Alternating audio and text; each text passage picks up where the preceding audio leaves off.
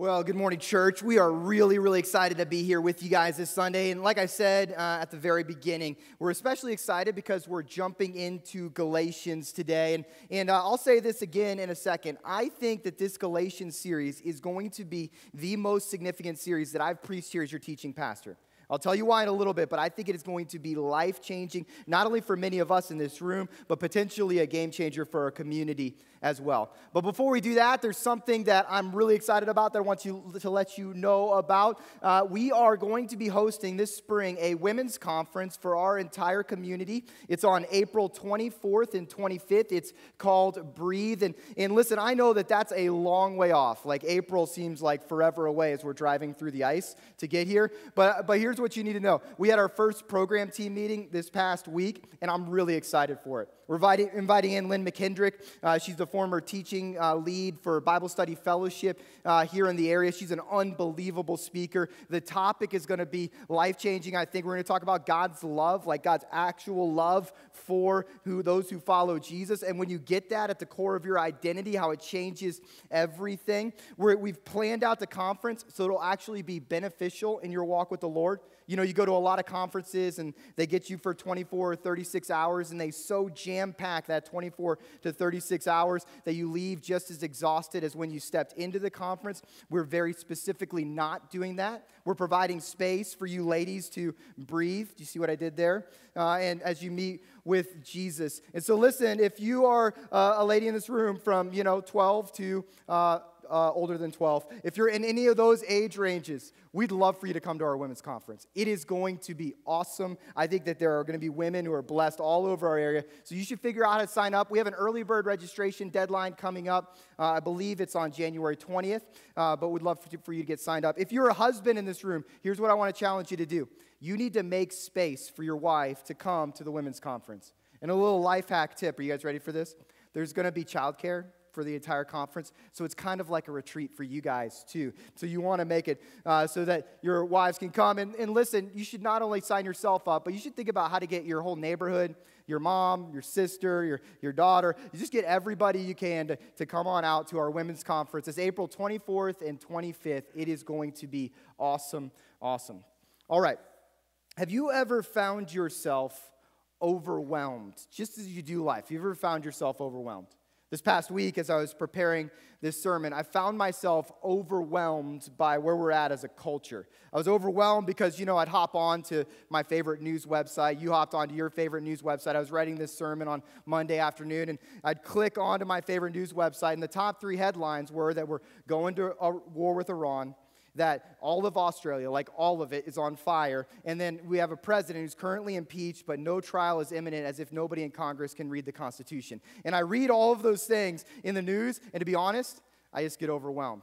I get overwhelmed by where our culture is going sometimes. I'm reading these books right now about the impact of the sexual revolution on our particular cultural moment. I'm specifically reading books about how the philosophy and ideology of the sexual revolution is filtering down into what they're teaching our kids in the elementary schools in our country. And to be honest, I read about it and it makes me overwhelmed.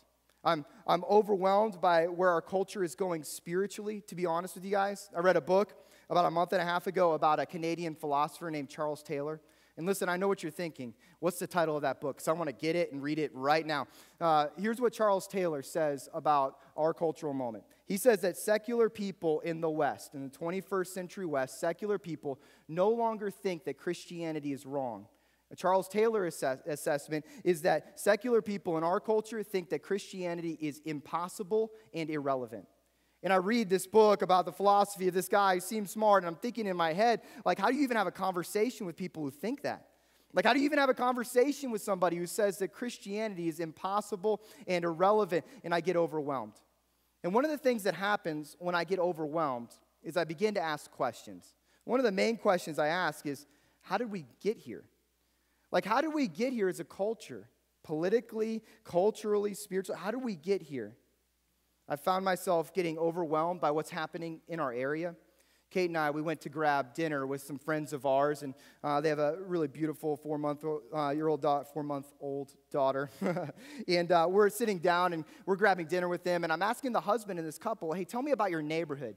So he points out the front window, and he says, listen, if you were here during the day, you would see that house across the street's got a single lady living there with a whole bunch of cats. And what you'd find during the day is that basically every 30 minutes throughout the entire day, you see a different car pull into that driveway, somebody hop out of the front of that car, walk into the house, spend 5 or 10 minutes in the house, and walk back out. And what my friend was saying is he thinks that they're selling meth from that house. And then he pointed 4 houses down in his neighborhood, and he said, that's a flop house. And I had no clue what that meant. And he said, well, a flop house is where an abandoned house where the homeless population, some of them will go, and they'll shoot up on their drugs, and they'll spend a couple hours flopping. Or it seems like every week recently, I've had conversations with people who are just being crushed by habitual sin, sexual addiction. I'm having conversations with people who have betrayal and mistrust right in the middle of their marital dynamics, like right now. I'm having conversations with people who are dealing with the hopelessness of mental illness, the hopelessness of physical suffering. And I drive around our city, and I see a church, it seems, like on every street corner. And the question is, why? Like, why so many churches in our area and still so much brokenness? How did we get here? And if I'm really honest with you guys, sometimes I get overwhelmed by what's going on kind of internally as well. If you were here last week, Pat, he gave this really excellent sermon challenging us to remember what it was like when we first met Jesus. If you haven't listened to Pat's sermon, hop on our website. You can go to the podcast, or we have a Vimeo channel. You can watch the video of Pat giving the sermon. And he challenged us, hey, remember what it was like to meet Jesus. So I did. I remembered what it was like to have the freedom and the joy of knowing that Jesus has taken every one of my sins on his shoulders, and he's given me the salvation that I've deep down for my entire life longed for. And I've been following Jesus for almost 2 decades at this point. I was able to look back at my time of following Jesus, and there's these points where he's very clearly brought freedom to different areas in my life. But then there was a flip side to that coin. See, if I'm really honest, when I look back over the course of my walk with the Lord, what I see is, man, I still struggle right now in ways that I never thought I would still struggle 10 or 20 years ago. Sometimes I struggle with the exact same things that it felt like I was struggling with when I first came to know Jesus. Have you ever been there? Like, have you ever had that moment in your head where you've thought, hey, am I missing something here? Like, is there some ingredient to Christianity that like everybody else knows about, but I just don't know about, and I'm just like here left struggling with this thing? And I ask the question, how do I get here? How did I get to this place? You see, if we're really honest, some of us, we have to ask questions like, how do we get here? How do we get here in our world, politically, culturally, and spiritually? How do we get here in our area, like so churched and still so broken? How did some of us get here individually, still struggling, for real struggling with stuff? How did we get here? I was thinking about that question, and I was reminded of a quote from a theologian named D.A. Carson. If you've never read Don Carson, he's probably the most influential theologian in the past 40 or so years in evangelical Christianity. And D.A. Carson says this: when a culture merely accepts the gospel, when a generation merely accepts the gospel, the next generation will assume the gospel. When that next generation assumes the gospel, then the third generation will forget the gospel. When one generation merely accepts the gospel, the next generation will assume the gospel. When that next generation assumes the gospel, then the third generation will forget the gospel. Guess where we are right now as a culture? Guess where too many places in our area are living right now here in Southwest Missouri? Cards on the table. Guess where some of us are at in this season of life? How have we gotten here?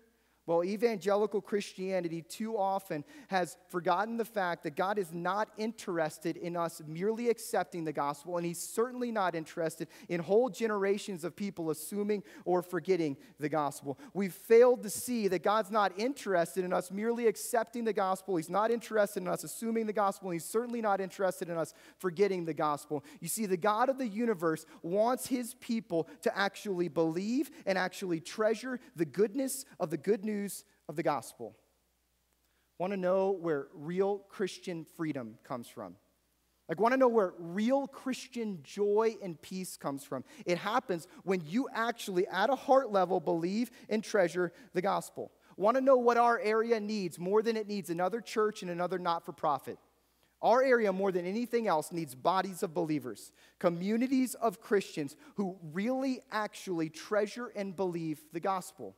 Want to know how we're going to see our world change, how we're going to see our country transformed by Jesus? It will happen when evangelical Christianity kills its love of glitz and celebrity and power, and we collectively begin to believe and treasure the gospel again. This is why I think that this series is the most significant series I've preached here as a teaching pastor, because the stakes are high. Listen, I really do believe that some of you in this room are going to experience real freedom and real joy for the first time in your walk with the Lord. I'm not saying you're going to become a Christian. I'm just saying you're going to experience the benefits of your Christianity for real for the first time. I think the stakes are high for our area. Want to know why Fellowship Bible Church exists on Farm Road 205? We talked last week about how God provides for our church, like over and over again, miraculously providing for us. Want to know why he does that? I think he does that because we as a community, we get to show our whole area what sort of transformative, countercultural things can happen when a whole group of people begin to actually treasure and actually believe the gospel. Now, friends, here's the good news. When the gospel grabs us, like when the Holy Spirit gives us eyes to see and hearts to feel just how beautiful the goodness of the good news of the gospel is, you want to know what the result is? Revival. I've been walking around this room all week praying that God would spark revival in our midst. Like personal revival for some of us, corporate revival, in our world revival. Listen, if you're new with us, I have a challenge for you. I don't want you to make Fellowship your forever church necessarily. Here's my challenge. Give me 3 months. Let's see what the Lord does as we walk through Galatians and we spend week after week sitting underneath the goodness of the good news of the gospel. If you're a member or regular attender here, I want to ask you to join me in praying that God would do God-sized things in our midst as we sit underneath what I think to be the most explosive letter in all of the New Testament. So I'm going to pray that God would move again. And then we're going to jump into Galatians 1. Is that good? Pray with me. Jesus, we love you. And God, we don't just want to come here and sing some songs and hear a sermon and give our tithes and offerings and then leave changed. God, we want to meet with you here.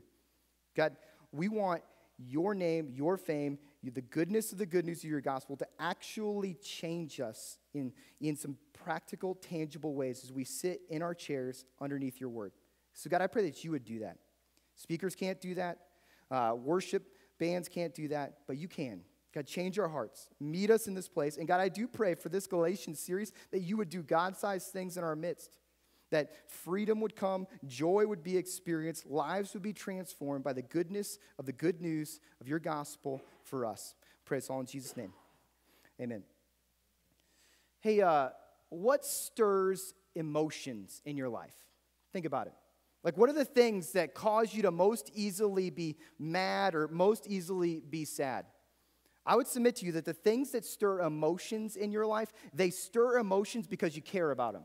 This is why parenting is so emotional. Over Christmas break, my daughter Charlotte got pneumonia, which was a bummer for her. It was also a bummer. Let's not think about her, though. Think about me. It was also a bummer for me because I can very easily get on Google and WebMD and find out just how many things could have caused that pneumonia, and what if it's antibiotic resistant, and how many things could be going far worse for Charlotte, but it just presents as pneumonia. And I'm reading about all of these things that could be happening in the lungs of my daughter, and I'm getting sad, like awkwardly sad, like one of those dad moments. You know what I'm talking about? Why?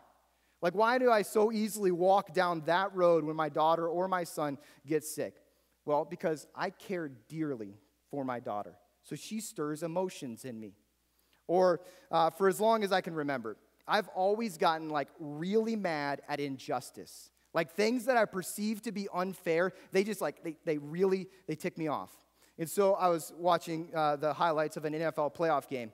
And when I see that the final play is this, guess what it stirs in my heart? I don't even care about the New Orleans Saints, but that's very clearly offensive pass interference. And so I'm thinking about how do I get Roger Goodell on the phone so I can tell him what he should do in this particular moment. Why does that make me mad? Well, because I care deeply about injustice. I care deeply about seeing injustice corrected, unfairness not have a place in our world. What we're going to see in Galatians is what stirs emotions in Paul. Specifically, we're going to see what makes the Apostle Paul mad. Spoiler alert, want to know what makes the Apostle Paul mad? It makes Paul mad when people veer away from the gospel. It makes Paul mad when people merely accept, assume, or forget the gospel. You see, Paul gets mad around issues related to the gospel, which means that he clearly cares about the gospel, which leads us to a question as we kick off this series. What is this gospel that Paul cares so deeply about? Paul's not going to let us get out of the first 5 verses of his letter to the churches in Galatia without telling us exactly what the gospel is that he cares so deeply about. So if you have your Bibles, meet me in Galatians 1. Galatians 1. As you're turning there, let me give you a little bit of context. Galatia is a region in the southern part of modern-day Turkey. More than likely, Paul walked through this region on his first missionary journey, planted some churches in that area. Those churches likely planted some other churches. But now, 5 years down the road, these churches were just a hot mess. There's false teachers in their midst. There's conflict. There's very real sin and racism just pervading everything that they do. So Paul writes them a letter. It's called Galatians. We're going to start in verse 1. Galatians 1. Verse 1, Paul, an apostle, not from men, nor through man, but through Jesus Christ and God the Father. Now follow me on this. There's a couple of things to note right in this first verse. In the New Testament, there are both big A apostles and little a apostles. Big A apostles were the group of men in the early church that had been with Jesus physically and were given the task of leading the early church. It is the message of these big A apostles that we have in the New Testament. In the New Testament, there are also little a apostles, which are more or less equivalent to modern-day missionaries for us. Paul is making an argument in this letter that he is a big A apostle. That is a radical argument to make. The other thing to notice here, look down at the very end of verse 1. Through Jesus Christ and God the Father who raised him from the dead. What we see is that in the New Testament, constantly Jesus is placed as God side by side with God the Father. Jesus is God, God the Father is God. This is why we believe that the Christian God is a Trinity. The word Trinity, you won't find it a single place in the New Testament or the Old Testament, but the concept is there virtually from cover to cover. Our God, the Christian God, is one God, 3 persons, or as the old creeds put it, he's one substance, 3 essences. Now that's confusing, but it's also beautiful. And if you have questions about it, we're going to cover the Trinity for an entire morning during Equip Life in the next couple of weeks. You should go there. Chris Hanner will answer every question that you ever had about the Trinity. Seriously, you won't have another question again your entire life. Who raised him from the dead, and all the brothers who are with me, to the churches of Galatia. Grace to you and peace from God our Father and the Lord Jesus Christ. There it is again. Who gave himself for our sins to deliver us from the present evil age according to the will of our God and Father. If you like to underline your Bibles, let me encourage you to underline verses 4 and 5. Who gave himself for our sins to deliver us from the present evil age according to the will of our God and Father, to whom be the glory forever and ever. Amen. What is the gospel? Well, the gospel is quite literally good news. And right at the beginning of his letter, Paul, he wants his readers and us, by the way, to know just why the gospel is such good news. You see, Paul says the gospel is good news first about who we are. It's good news about who we are. See, there's a very interesting word in our passage that you might have skipped over. It's the word rescue. Now, what kind of person do you rescue? The type of people you rescue are people who are hopeless and lost. You see, right in verse 4 there, Paul is using a word that is pregnant with meaning to make a proclamation for us about humanity, specifically that we as humans are hopeless and lost. Now, this is absolutely radical, and it's absolutely life-changing. See, most people, they approach Jesus for some help.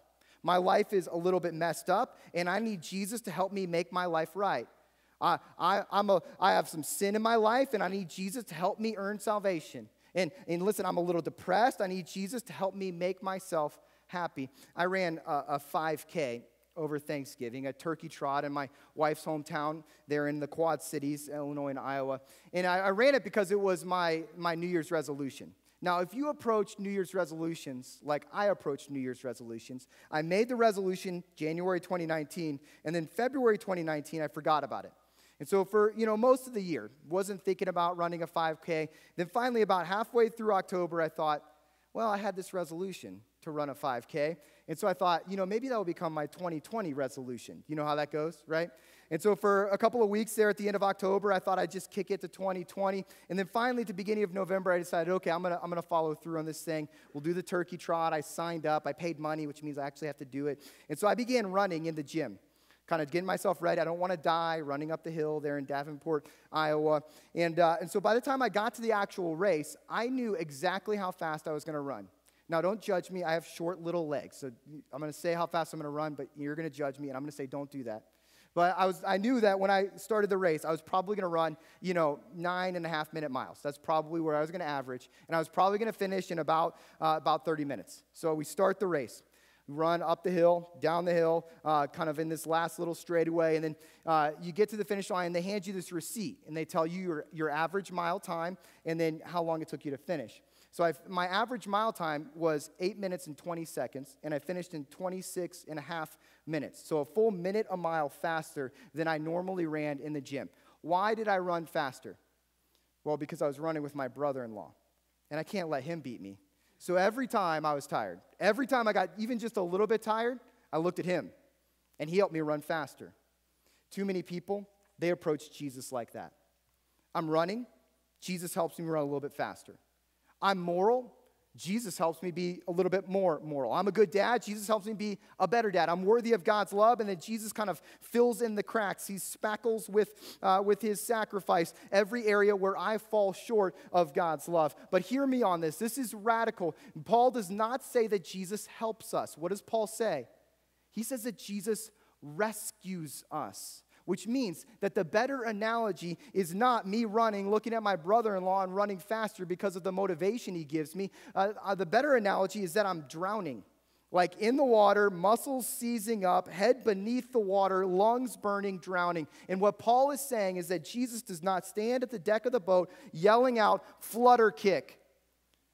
What he's saying is that Jesus jumps in the water, puts his arms underneath our armpits, and drags us out to safety.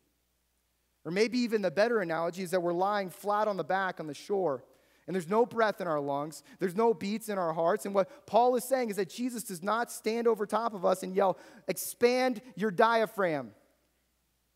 He stoops down, and he breathes life into our lifeless bodies. Jesus rescues us. Church, let me ask you, how do you approach Jesus? Do you approach him as a helper, or do you approach him as your rescuer? Now listen, this doesn't necessarily sound like good news. Hey, you're hopeless and lost. Happy New Year. This doesn't sound good, but here's why it is good news. Because you are hopeless and lost. That is true. I'm hopeless and lost too. In most religions and worldviews in our culture, they are proclaiming swimming lessons to drowning people. Most religions and worldviews in our culture are proclaiming breathing lessons to dead people. Only Christianity meets us where we're actually at, which is hopeless and lost, in need of a rescuer. Second, the good news of the gospel is also what Jesus did for us. The good news is good news about what Jesus did for us. Think about this. What do most churches tell us about what Jesus did for us? And I don't mean on their statements of faith. Most churches, they adopted statements of faith decades ago. Nobody ever reads those things again. No, but think about most churches as you engage with their culture, as you look at their song selection, as you look at the lives of their leaders, as you look at what they proclaim on Sunday morning. Most churches, what do they tell us about what Jesus did for us? I would submit to you that one type of church in our culture on this side, maybe we might call them liberal churches, they might say a great many things about Jesus, but what they primarily tell us that Jesus did for us, the main thing that Jesus did for us was to show us the way of love. Jesus' primary activity in our life was to show us the way of love. He gave us an example to show us what it was like to care for and love people around us. And when you live as Jesus lived, loving and accepting people, then you'll have the life that you deep down longed for. You see, for churches on this side, Jesus is primarily our example, and he teaches us the way of love. There's churches on this side, maybe we might call them more conservative churches, and they might say that they believe one thing, but as you spend time in those churches and you look at the lives of their leaders and you look at their song selection, what you see is that what they really think that Jesus did for us. Like what Jesus really did for us was to teach us the way of morality. He taught us what it's like to not sleep around and to not cheat on our taxes and to not get drunk. Or in our Bible Belt culture, a lot of churches on this side, they don't say that Jesus primarily taught us the way of morality. They say Jesus primarily taught us the way of victory. He teaches us to tap into our, inner warrior, our inner conqueror, and we begin to believe in ourselves, and then we're able to overcome whatever we want to overcome. You see what churches over here are saying, right? They're saying that Jesus is basically our coach, and he teaches us the way of morality, the way of victory. You see, I think if Paul were here, this is going to be hard. I think if Paul were here, he would say that neither of these two types of churches are actually churches, because neither of these two types of churches are actually preaching the gospel. You see, Jesus does not primarily teach us. He primarily dies for us. Every other worldview and religion has a teacher at its head. Buddhism has Buddha at its head, teaching us how to rise above our emotions. Islam has Muhammad at its head, teaching us to follow the 5 pillars. Liberal-type Christianity has example Jesus at its head, teaching us the way of love. Conservative-type Christianity has Jesus at its head, teaching us the way of morality or the way of victory. But real Christianity has Jesus, the Savior, who dies for the sins of his people. Do you see how radically different, how stunningly different this is than any other worldview or religion in our culture? If you're a Christian, you're not a Christian because Jesus helped you. You're a Christian because Jesus died for you. He paid for every one of your sins, past, present, and future. He absorbed all of the wrath of God for all of your sins by taking your place on the cross. He actually rescued you. And we're going to see in Galatians, one of the mega themes, if that's how you came to know Jesus, he rescues you, he saves you. If that's how you came to know Jesus, guess how you grow in Jesus? You don't grow in Jesus by assuming that he morphs into a coach or an example after he's rescued you. No, you grow in Jesus in the same way you came to know Jesus. You bring your sin and your shame to him over and over and over again. And as you do that, as you bring your sin and shame to him and you receive the goodness of his grace, his gospel begins to melt your heart. My prayer all week is that God would give us eyes to see just how beautiful, good, and life-changing this gospel is.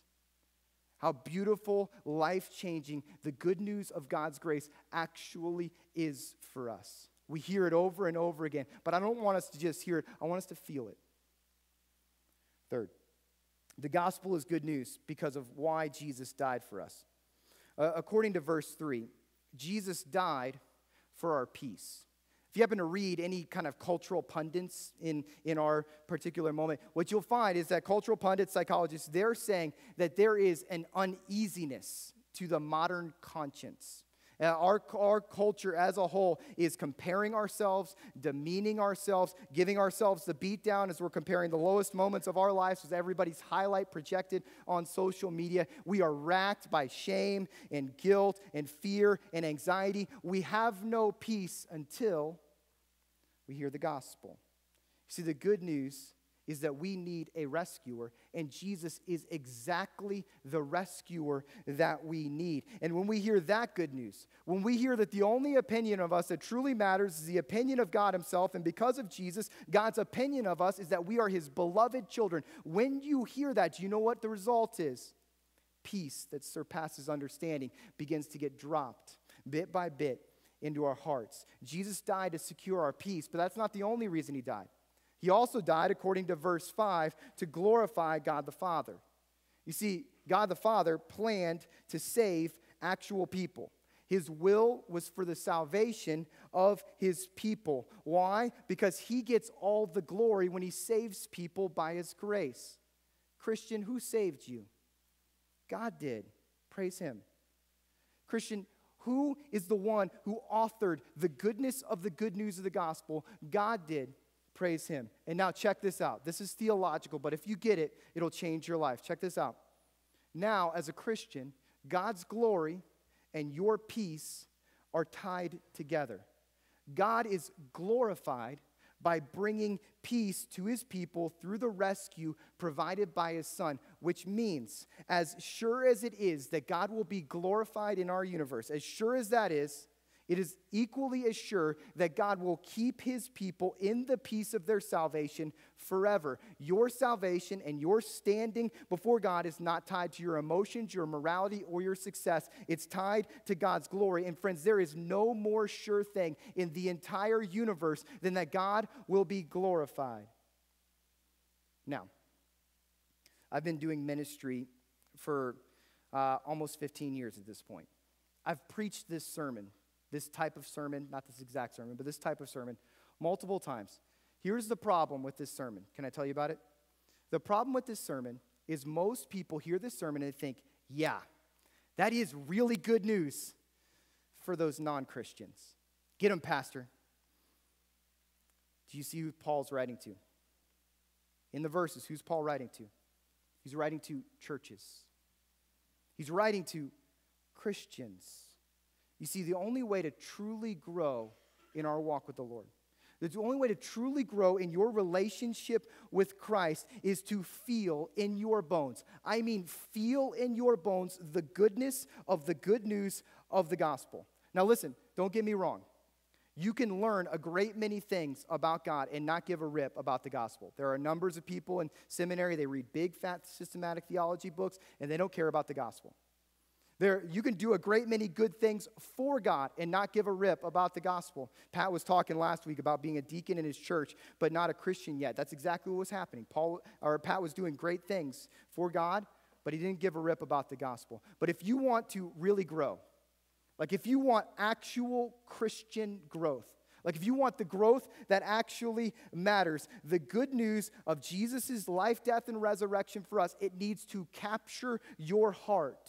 Or for some of us, capture our hearts again. I was sitting in a coffee shop called Meshuggah on the Loop. Don't judge me, it's delicious coffee. And it was fall of my senior year of college. I had been following Jesus for 2.5 years at this point. I'd been learning a great many things about God. I had plowed through my Lee Strobel. I'd plowed through my John Piper. I was reading everything I could get my hands on. I was doing a great many good things for God. I'd just gotten back from spending a summer halfway across the world sharing the gospel with people. I was leading the largest Bible study on my college campus at that point. I had done a great many good things for God, but I was dying on the inside. So I picked up an article. It's actually this exact article right here at my church. I put the article on the table in front of me there at Meshuggah, and I began reading. And I got down to the very end of the first page. This is a different version. It's on the second page here. But I got down to the very end of the first page, and I read this sentence. The gospel is not just the ABCs of Christianity, but the A to Z of Christianity. A short, simple sentence. And it was like God had ripped open my chest and shown me exactly what my heart needed to hear. And it was awkward because I was in a coffee shop, but I spent the next 2 hours just like weeping and remembering the goodness of the good news of the gospel for me. He did all of it.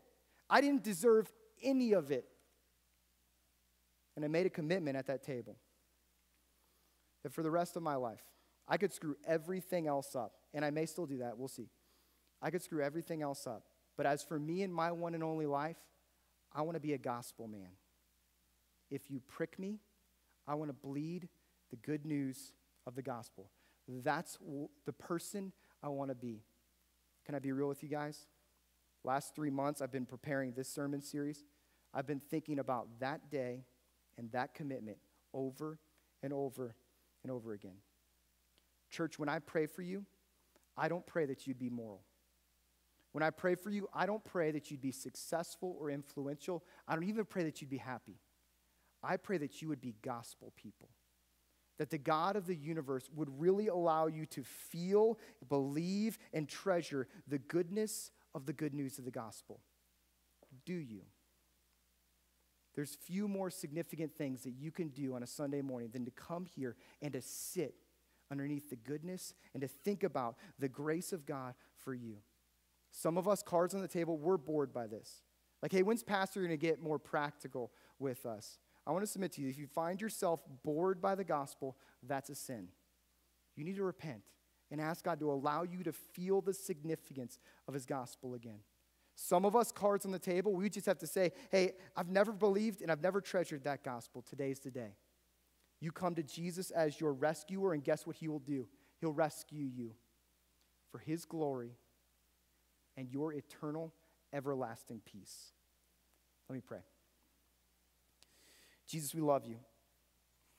God, as we get to sit here and think about your grace, that you pronounce a new identity over us, that we are a new people in you because you rescued us, because you lived perfectly in our place, died sacrificially for all of our sins, and rose triumphantly for our hope. We get to sit here and bask in the goodness of that good news. God, I pray that we'd have eyes to see, hearts to feel the significance of what you've done for us. We love you, King Jesus. Thank you for your grace. We pray this all in Jesus' name. Amen.